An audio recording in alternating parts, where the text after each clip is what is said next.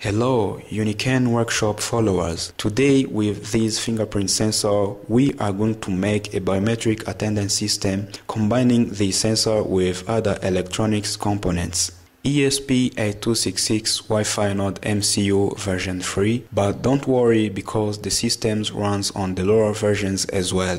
I was thinking of using this LCD display with an I2C bus, but this wasn't a good idea because I wanted user fingers to be displayed on the screen. Therefore, I preferred using an OLED display which has an I2C bus as well. The last is the DC adapter. In my case, I used a 5 voltage adapter which has a maximum current of 2 amperes.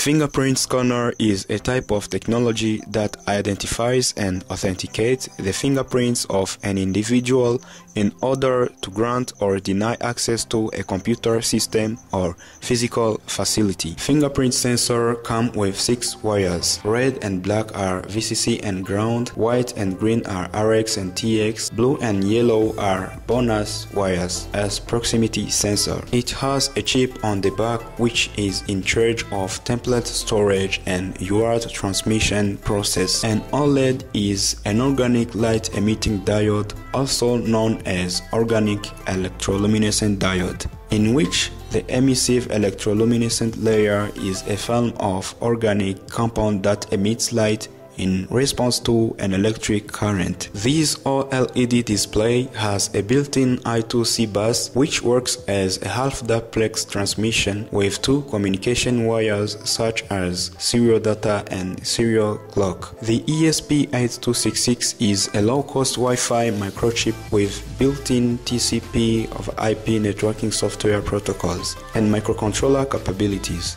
It uses 3.3 volt DC. The memory is 32 kilobyte instruction and 80 kilobyte user data.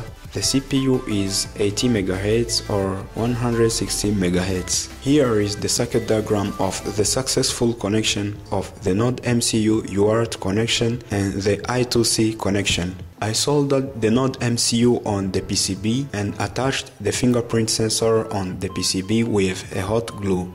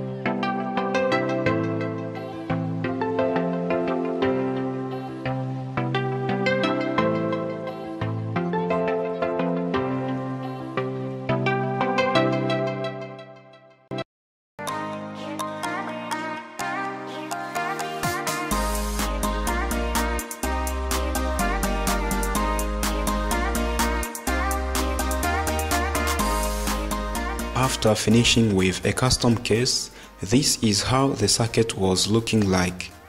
Now let's continue with the second part to program the system and make it working.